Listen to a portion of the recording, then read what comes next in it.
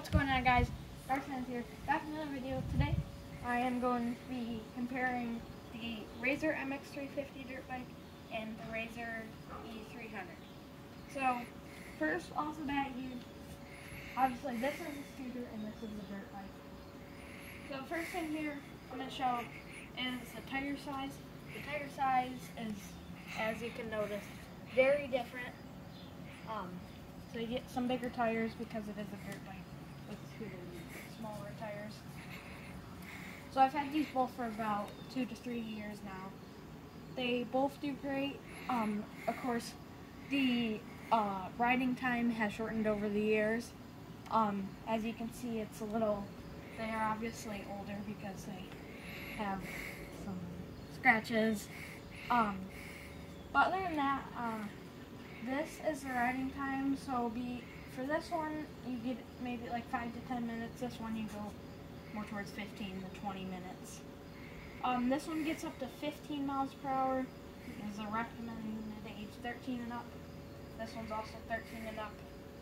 I'd say maybe anywhere from 6 to 10 for this, and maybe 13 and up for this one. So that one 15, 20 minutes, 5 to 10 minutes. Miles, maybe a half mile for that, maybe a mile for that. The battery, each of them get 2 12-volt batteries. They last about a year. So in order to take the body off, you have a screw right here. There's a fake gas cap. There's a screw right here, down here. And also there's screws under the bike to take the body off, and then obviously disassemble it. There's going to be some more screws just back there. Then for this to take the body off, you have a lot more screws to deal with. You have 1, 2, 3, 8 there. Then obviously you have the 3 on the side, maybe 4. I can't really tell. And then on the side you have another one. So this one is going to be harder to obviously take apart, and it's a lot bigger. This one, it's a dirt bike, and it's a little bit easier to take off. And sorry, we almost dropped the phone. And then obviously, so you get a number on this one, you get number 5. Obviously I got this one in blue and this one in gray. So I actually bought both of these used. This one actually I got for free, and then this one we bought for $100. So it's not too bad at pricing. You can pick one of these up for about $260 brand new. This one, I'm not really too sure. I'm gonna say probably around $250, about the same price. For size-wise, they're about the same. This one obviously gets more riding height, as you can tell. Perfect. On this one.